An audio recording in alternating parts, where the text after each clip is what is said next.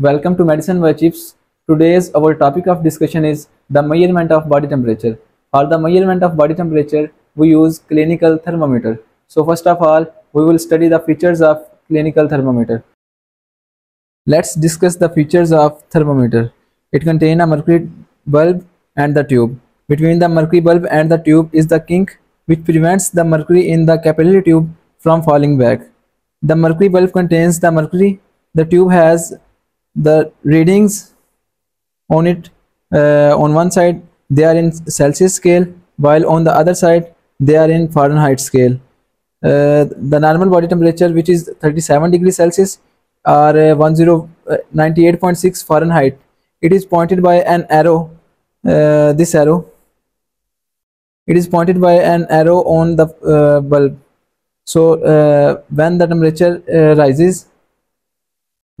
rises, the mercury column in the thermometer rises and it will move away from the mercury bulb. Now I have explained the features of the thermometer. Now we will discuss the methods by which we measure the temperature of the body. There are generally three methods by which we measure the temperature of the body.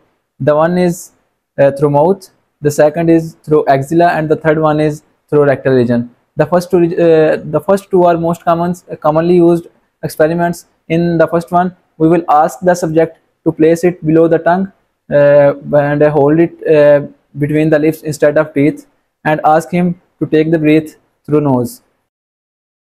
After placing the thermometer below the tongue, we will ask the patient to hold it for 1 or 2 minutes. After that, we will remove the thermometer and check the rise in the mercury column, which will predict the temperature of the body. The second method is by axillary region. In this, we will ask the subject to place it in axilla against the arm of the body and place it for 1 to 2 minutes. After that, we will remove it and again measure the rise in the mercury column, and that will predict the temperature of the body.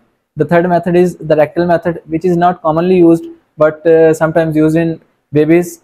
In this, we will place it in rectum and remove it after 1 or 2 minutes and measure the temperature of the body. For this, we will first of all take consent from our subject. So let's start our experiment. Assalamu alaikum. My name is Dr. Arslan Mahmood. I will check your body temperature.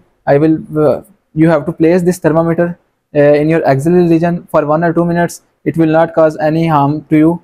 After 1 or 2 minutes, you will remove it from me and remove it from your axillary region and give it to me, and I will check your body temperature by measuring the mercury column. Do you agree? Let's place it in your axillary region.